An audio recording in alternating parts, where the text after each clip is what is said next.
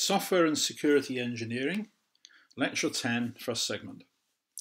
In this last lecture of the course, I'm going to talk about tools and methods, because these are, in some sense, the core of software engineering. And what do we mean by tools and methods in this context? Well, in general, we human beings invent and use tools when some parameter of a task exceeds our native capacity. And although some animals, other than humans, use tools, we are really preeminent in our ability to invent tools and extend our capabilities. So if you come across a heavy object, a large stone that you want to move, you invent the lever so that you can raise it. And if you come across a tough object like a tree trunk, you invent an axe so you can cut it, or perhaps you get rid of it using fire. And the past 10,000 years have been a story of our coming up with more and better tools to tackle a huge variety of tasks. Now, software engineering tools, this is the key insight, are about dealing with complexity. What do we mean by that? Well, there's two types. First is the incidental complexity, which is what we struggled with in the early days.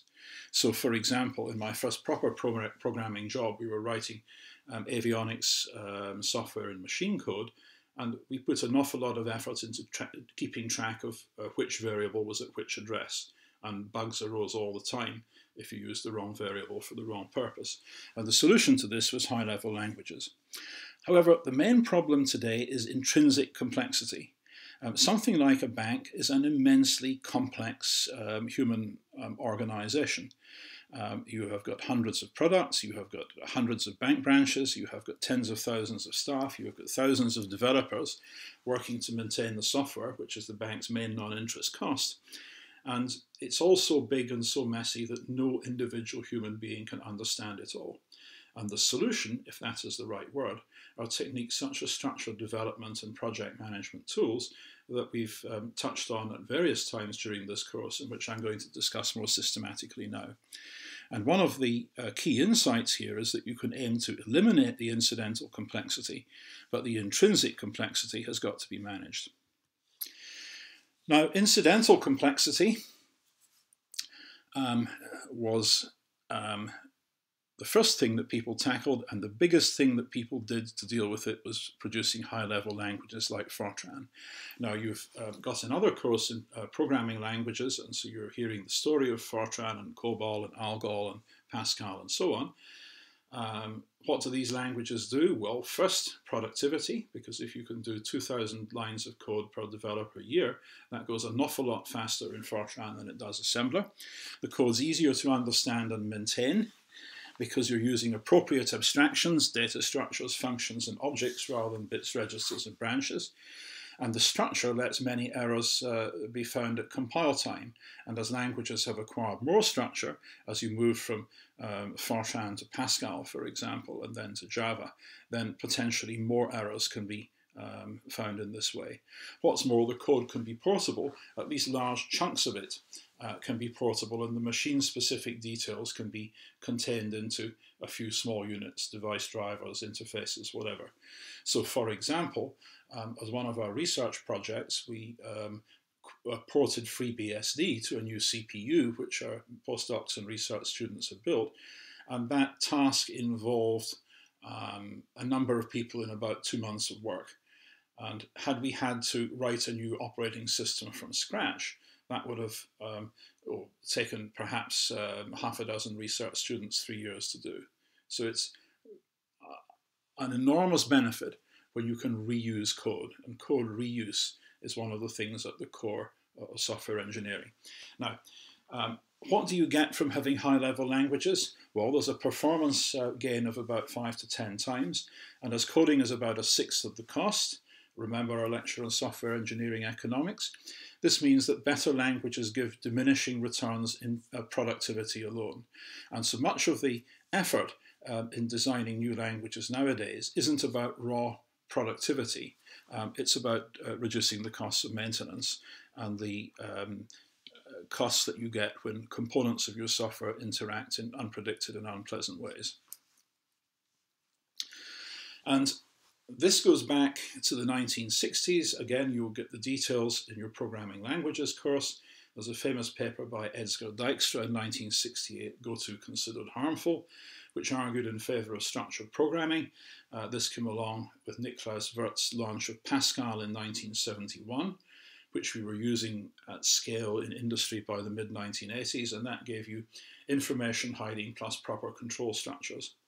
At the same time, there was early research work on object-oriented languages, Simula and Smalltalk, again you'll hear about in your programming languages course, and by the 1990s people started using languages such as C++ and Java in all sorts of projects. But as you go through the details of this in your programming languages course, don't forget that the object of all of this is to manage complexity and to reduce the amount of money that you have to spend on maintaining the code after you've written it. And as you will recall from the software economics segment, that's actually an awful lot more of the work than writing the code in the first place. There's then the issue of the development environment and how long it takes you to craft some code, compile it, test it, and observe that it's not working and debug it and fix it. Now, when I first learned to program, it was at the Glasgow School's Computer Centre in 1972 when I was 15, and we had access to the school's computer centre once a week for a couple of hours after school. We had to go into a coding room where they had machines that would enable us to type lines of Fortran code into punch cards. So each line of the program was one punch card, and you put your program together and you then queued up with your program in your hand. This is where the idea of a queue in an operating system comes from. It's a queue of schoolboys holding bunches of stacks of punch cards. And you would hand your punch cards to the operator, who would slap some cards of job control language on the front of it, which would engage what passed for an operating system in the machines of the day. And you would then stand in line to collect your output from the printer at the other side of the room. And then when you found that you were getting the wrong answers, you'd have to scratch your head and figure out what was going wrong. And you'd learn that you had to put lots of scaffolding into your program, lots of print this, print that, and so on, and work out what your debugging plan was if you were ever going to get there at all. And even so, in a 2-hour session, you might manage to have 2 or 3 or 4 goes around the test, debug, fix, recompile test cycle. So it was very, very slow doing programming in those days.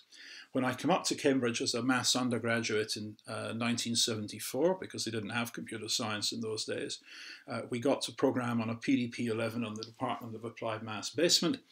And that was great because you had a terminal, you had a number of terminals in a room, and you could sit at the terminal and you could type in your code. You could compile it, you could look at the output, you could scratch your head, and you could go around the test, debug, fix, recompile test cycle in a couple of minutes, rather than maybe half an hour or so, which we used to take at school. Then we got integrated programming environments. Turbo Pascal was the game changer for personal computers in the mid-80s, and IBM produced something called TSS for its mainframes. And the idea there was that you would have a number of windows open, so you could simultaneously have the source code open, you could have your input data, you could have your output data, you could have logs and various other bits and pieces, and each time you ran the program, you could in some sense see what was happening, and so you could zero in on bugs an awful lot more quickly. And over time, these started to develop into what was called computer-aided software engineering tools, tools which not only had a development environment, but also had hooks into word processors which would hold your requirements, your specification, your test plan, and so on, so that what you were doing could be integrated with what other people in the team were doing. Another thing that was developed during the 20th century is formal methods. Now, pioneers such as Alan Turing talked of the possibility of proving programs correct, and a number of people did this, including Tony Hoare, who was head of the Oxford Computer Lab for many years and now lives in Cambridge. He came up with communicating sequential processes, among other things. The Computer Lab's own contributions included HAL, the higher order language for verifying hardware, and the Isabelle theorem prover, which was developed by Professor Larry Paulson.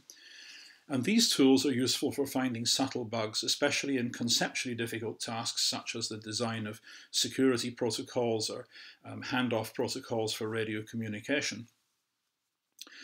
But there are basically two approaches to formal methods. The academic approach is that you try and find all the bugs in a small program, typically by using a fairly complex tool that relies on mathematical logic. The industrial approach is very often that you try and find many of the bugs in a large one. You know that you're never going to be able to get a correctness proof of a 20 million line operating system program, but you try and do your best. And on the web page, you'll find a link to this paper, a few billion lines of code later, which is by the people who developed the Coverity static analysis tool. Now, what Coverity does is troll through large programs in languages such as C and looks for constructs which may be serious errors or vulnerabilities. They may expose the software to stack overflows, or they use after freeze, or other things that people exploit, or which can lead to program crashes. And the experience is worth reading because it highlights the trade-offs between correctness and software economics. If you take an existing project and you suddenly start running Coverity on it, then all of a sudden you find tens of thousands of bugs that you didn't know you had before. And so your ship date slips by months, and you've got to get all hands on deck and go and stare at all these bugs and figure out whether they really are bugs and you really have to fix them.